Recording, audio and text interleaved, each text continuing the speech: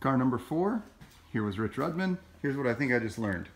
Startup sequence, we would turn on this breaker, and you see there's no light on the hairball. Now there's a light because we just turned on the breaker. Then we would turn on the 12-volt power. We'll hear the fan start to come up in a moment. Then we would turn on master key, which it will now light. And we can hear it. Now the car is live and hot. Now the turn off sequence is exactly the reverse. 1, I got it this time I think. Yep. 2, 3. Yep.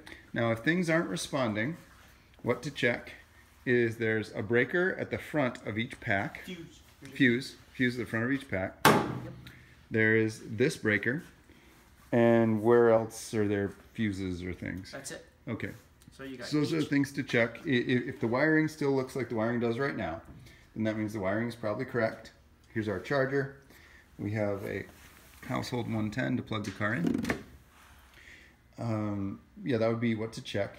The danger points on the car right now are these 2 terminals. If those were bridged, that would be full pack voltage.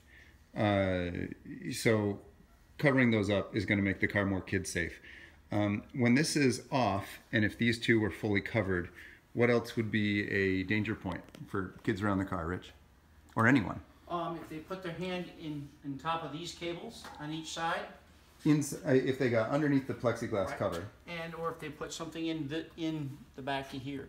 Okay, or inside the plugs. Right. But barring that, if the packs are covered and if fingers don't go inside, or if we putty in or pot in the cabling, these are the only points to cover right now.